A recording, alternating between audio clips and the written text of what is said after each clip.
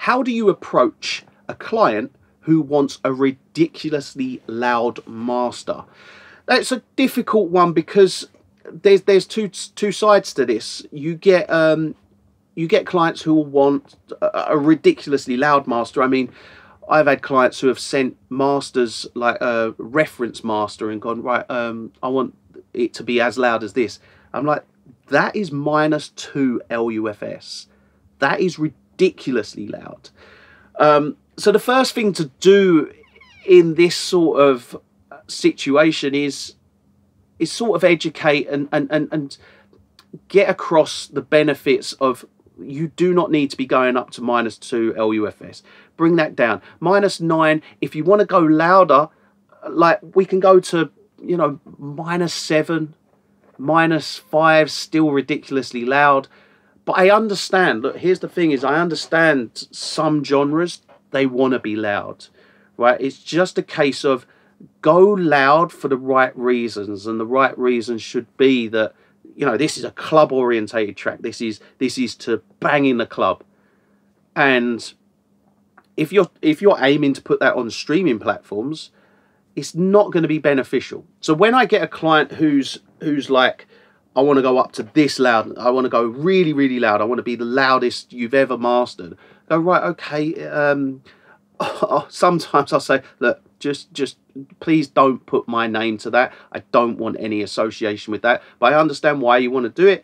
But what I'll do is, here's a really loud master, and here's also how I would have the master. Now you have both to choose from. Ideally in that situation, and when it is for driving it home in a club, use that one. Use that -4 LUFS version. Use that for the clubs. Go take that to the clubs, play that out. Hopefully you'll kind of understand, okay, maybe a little bit kind of quieter would be better. But you can figure that out for yourself.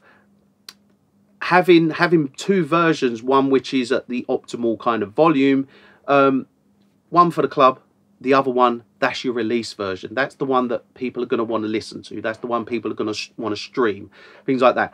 Now, on the other hand, you do get people who come to you and they go, right, I want -14 LUFS because I want to put it on Spotify. Well, that's not entirely true. That's not how you would deliver it to Spotify. Now, what you got to understand with Spotify and all these other platforms is what they'll do is it's loudness normalization. So every platform will have this kind of LUFS value that they'll bring all their masters down to. And it's not a case of, I've heard people in the past go, yeah, but they apply compression to bring it down. And no, it's just a case of bringing volumes down to each, so everything playing at a kind of the same level.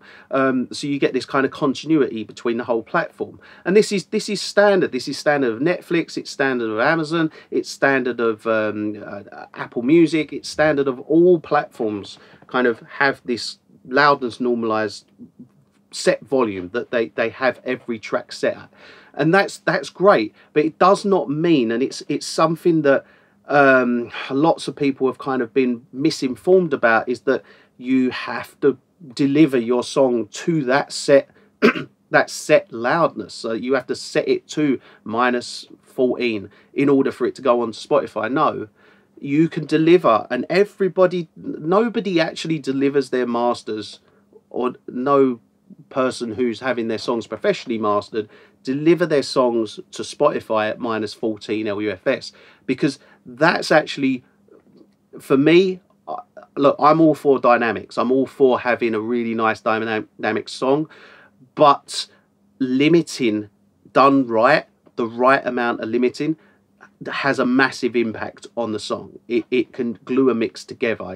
It can make a master 100 times better.